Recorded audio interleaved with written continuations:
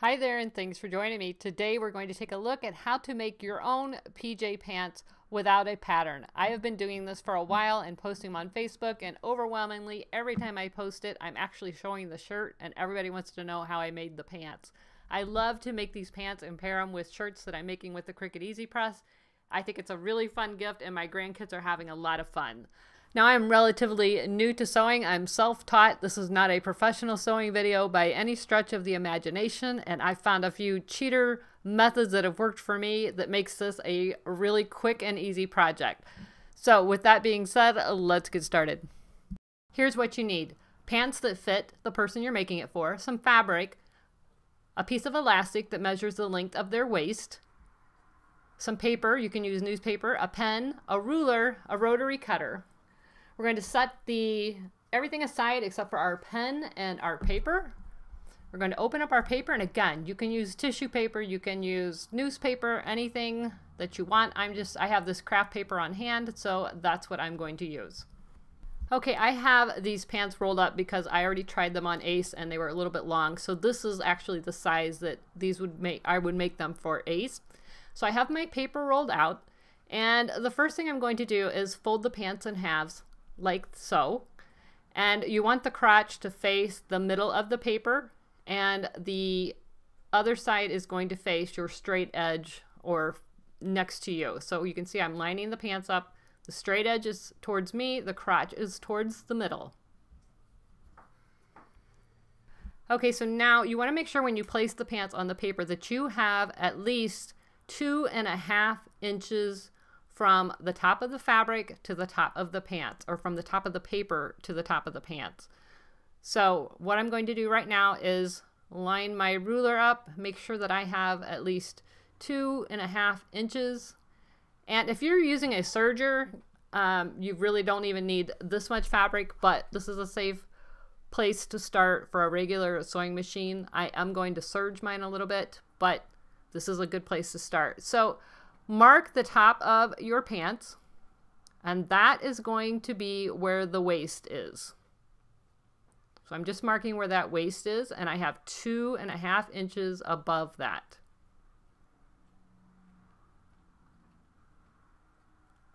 So now you're going to do the same thing on the bottom. You're going to mark that length. And if you don't have the length, just have somebody measure from the crotch, the inside of the leg of whoever you're making it for, down to as long as you want them. And that's the length you want from that crotch. So I made the hemline, and now I'm adding 2 inches. You can go 2.5 inches. We want to keep things even. Let's just do 2.5 inches. And again, if you're serging, you don't need this much fabric, but I don't mind making them with a bigger hem so that as he grows, I can just let the hem out. So we've got the hem plus 2.5 inches we made a mark, and we made a mark right where the bottom of the pant leg is. Now I'm going to put my ruler and measure over 1/2 inch past the leg. So I'm putting my ruler, so it's got 1/2 inch past the leg, and you can freehand this. These are so forgiving, and they're PJs, so it really doesn't matter, but you want about 1/2 inch for your seam allowance. So I measured over 1/2 inch from the edge of the pants and drew a line from the crotch to the bottom of the leg. And now I'm just going to sort of freehand right here.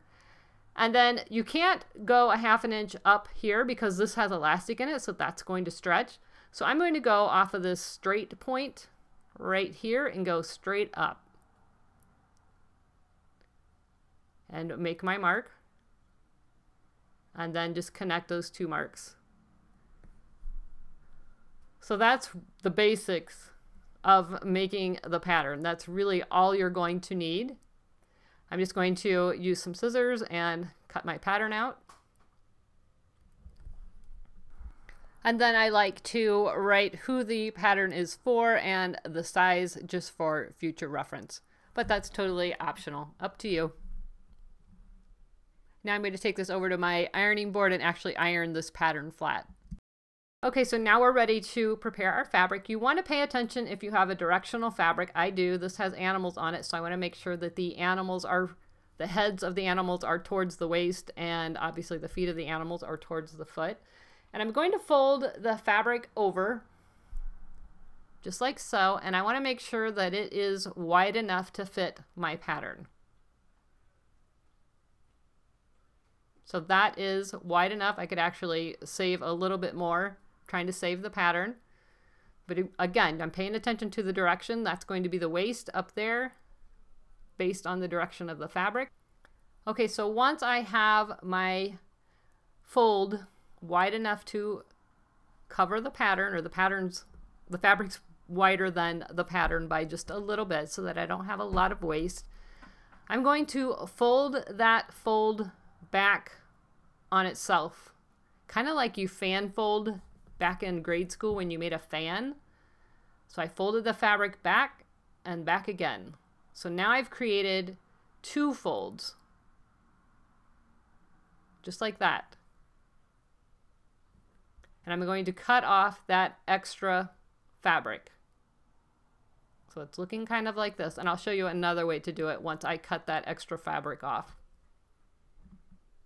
So again, I'm folding it down, picking up that fold the fabric back again, pick it up again, and fold it down fan style. So I have 2 folds on one side and my raw edges on the other side. And make sure those folds are lined up really well. Again, this is the hardest part, and it's really not that difficult. I'm going to cut off that excess fabric past my fold. I don't need that, so I'm going to try to save that strip. A lot of times I'll use that for just a decorative tie to put on the front. So I'm just going to fold it in half and get rid of that excess right there.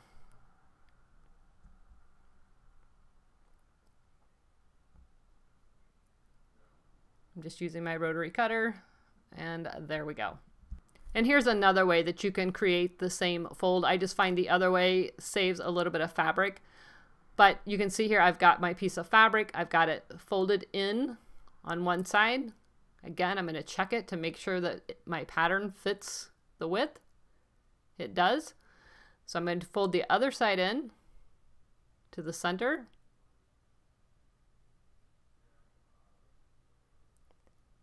And I'm going to fold that in half.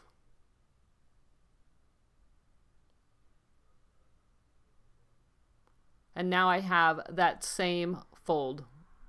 Either way it works. What you're trying to do is create the 2 folds right there.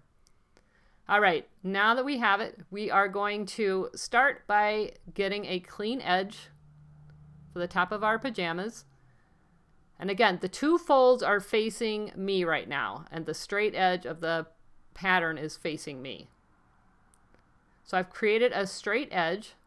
I'm going to line my pattern up right up there on the top on that straight edge. You can pin this pattern down, you can use pattern weights, whatever you want. You can tape it down, whatever works for you. But I'm just going to start by trimming off the length. And again, you can use scissors if you want. I prefer to use this rotary cutter. These are so easy. I'm just going to cut along my pattern. I don't find the need to tape it down, especially if you iron your pattern so it's not rolling up or it's laying nice and flat. This doesn't have to be perfect. Again, these are PJs. I'm not too concerned about it. So we have our 2 pattern pieces cut out. Once you have them cut out, you're going to end up with 2 pieces that look like this. So there's one, and you have an exact duplicate on the other piece. So you want to make sure when you cut that you have the straight edge of the pattern on the side of the folds. Next, you want to put this on your ironing surface, and there's a couple ways you can do this as well. You can use your pattern. You know that it's 2.5 inches down to the waist. So that's the first thing we're going to do. We're going to put that pattern piece, measure it, make sure. I think I actually went 2 inches on mine, but if you have 2.5, that's perfectly fine. So you're going to go to the top and you're going to measure that down 2.5 inches. So fold it down, make sure that measures your 2.5 inches.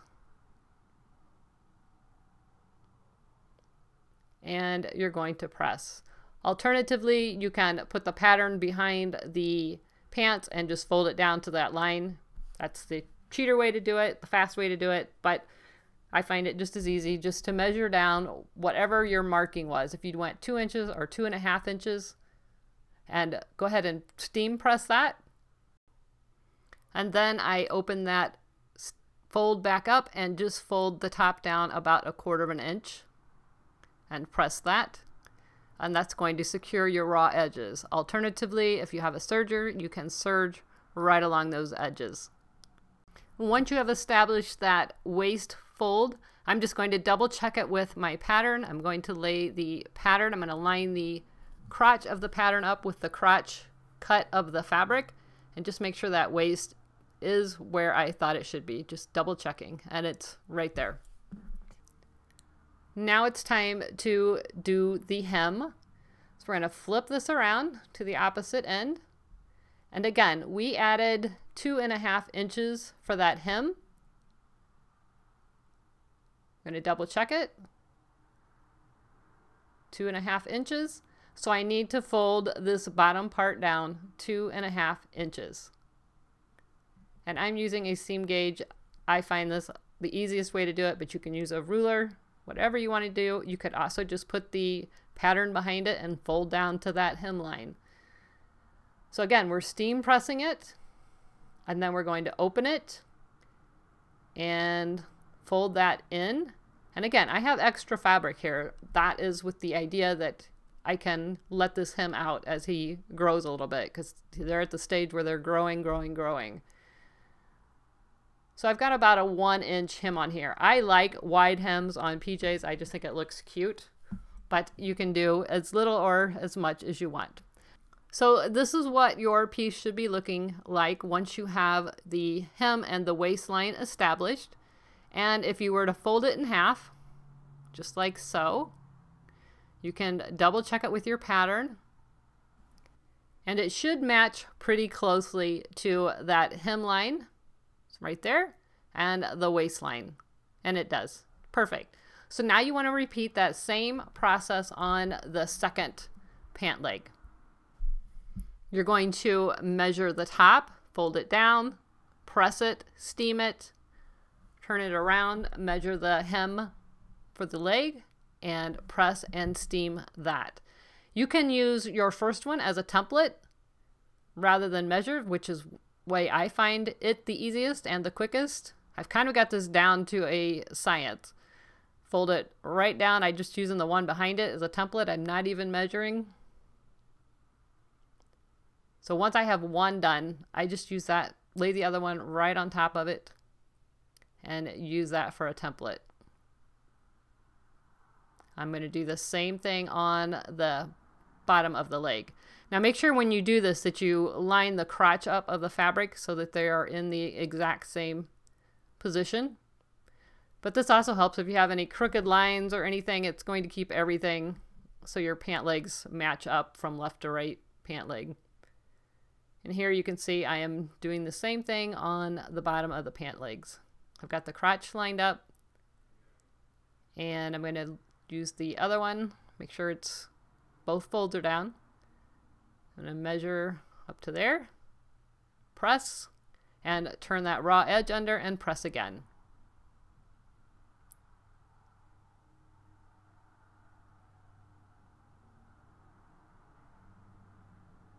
Making sure that both are the same.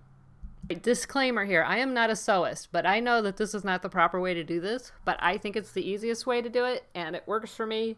This is how I do it. If you want to hem them at the end, go right ahead, but I hem them right now. I think this just makes it so much easier than trying to hem around a round leg hole.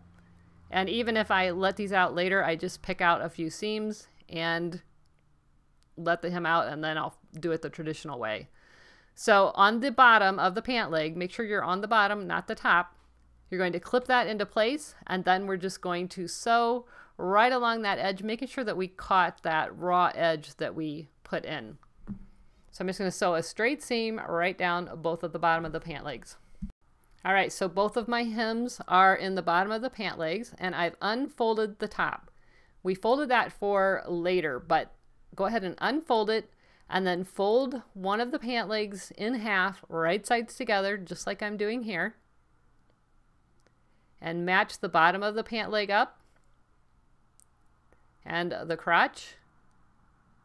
And then you're going to pin or clip that into place. I like to do the bottom and then work my way up. And you really don't have to pin the top of this. We're not going to sew that part, but it helps just to keep everything in alignment so nothing shifts. Then you're going to do the same thing to the second leg. Fold it in half. Right sides together. That hem that we put in the bottom, you want to line those up. Pin or clip it into place. Make sure that crotch is lined up. Everything should line up perfectly.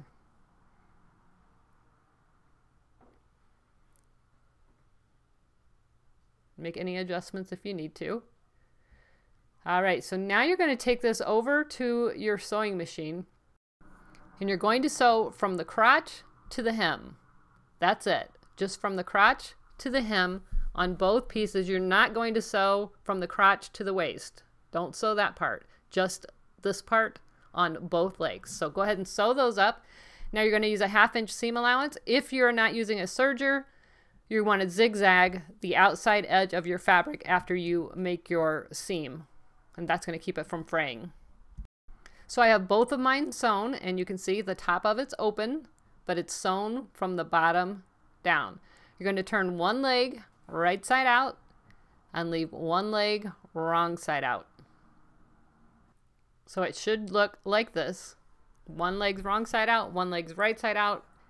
You're going to reach inside the wrong side out and grab that other one and pull it inside that pant leg.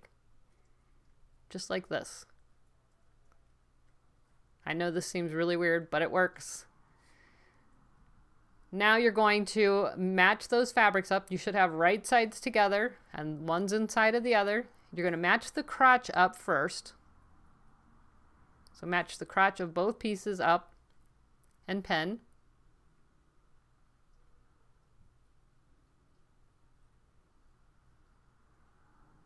And then you're going to pull that fabric out.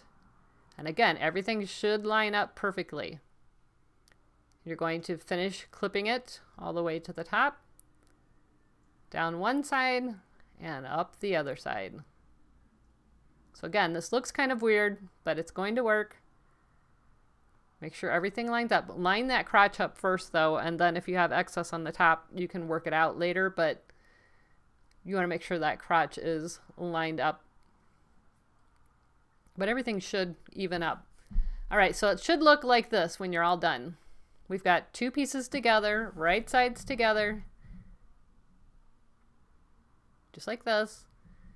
And then we've clipped up one side and down the other. Now you're going to take it to your sewing machine and you're going to sew down one side, one continuous seam, right up to the other. So you're going to go down around the crotch and back up. I like to backstitch around the crotch just to reinforce that, but that's up to you. Here's another view of it. Should look like this. You're going to sew from one all the way around and back up. I have a serger, so I'm just going to serge this. But again, if you're using a regular sewing machine, sew with a 1/2 inch seam allowance, and then you're going to zigzag those edges so that your edges don't fray. And here is the sewn project. Again, I serged mine. That just saves me from having to sew and then zigzag. I can do it both in one step.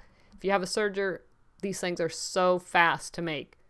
But you can see my finished edges right there. They're sewn together. So you're going to reach inside and pull one pant leg out. Ta-da! Starting to look like pants, huh? I think that's so fun. You think, what in the world am I doing? So it should look like this. Double check your crotch. Make sure everything is closed. Now we're going to fold down that waistline using those steam marks that we already made. That's why we did that. That just makes this part go so much faster, so much quicker. You're going to fold that top down a 1/4 inch and then fold again. Again, if you had a serger, you can skip that 1/4 inch fold at the top and just fold it down. Serge the edge and then fold it down. It's not going to fray. But I wanted to show you how to do this in case you don't. And I'm just pressing that down so that it's nice and pressed into place. So it should be looking something like this. Now we're just going to clip around the top of them. You can pen this into place, use these clips, whatever you want. I like using the clips. I can get them off. And you can use way more clips than this. I actually find the less I use, the better I do. I'm going to mark with a pen right to about 1 inch to the left and 1 inch to the right of either the front or the back. These are reversible. You can wear them either way. But you want to leave a gap right there at the middle in either the front or the back. You're going to sew all the way around except for between those two pins. That's how we're going to thread the elastic in. So here you can see I've sewn that hem down all the way around except for between those two pins. I have left this opening. Everything else is sewn. Now we're going to use a safety pin on the end of our elastic piece. And I like to do this little trick. Helps me out tremendously. I just like to put a dot on both ends of the elastic, and this just helps me know that I've got it twisted or not.